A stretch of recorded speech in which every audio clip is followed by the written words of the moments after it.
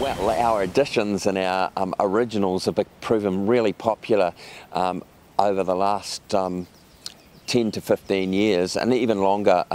My father and Ron Woolf established with my mother Inga the first fine art photographic gallery in Wellington called Art Photo Decor, which was in Lambton Quay.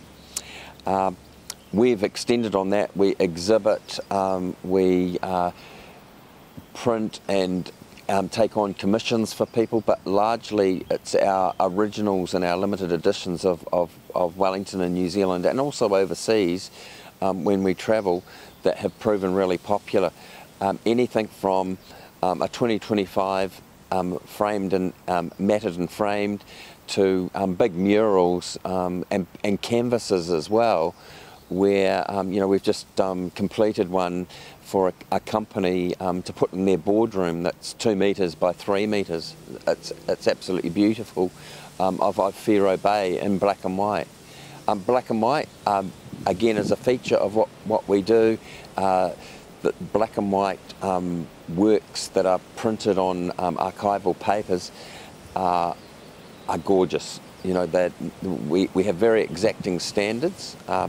With all our fine art photography, our purchasers receive certificates of authenticity relating to how the photo was taken, what it's produced and framed with, and also what the image number is, and quite often the image number is 1 of 1. Our editions are also generally really small, no bigger than 12, although there have been a few little exceptions in relation to charity work that we've done where sometimes the editions have been a little bit larger.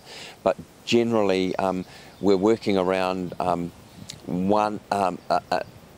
original of 1, so that nobody else gets anything like what you've got.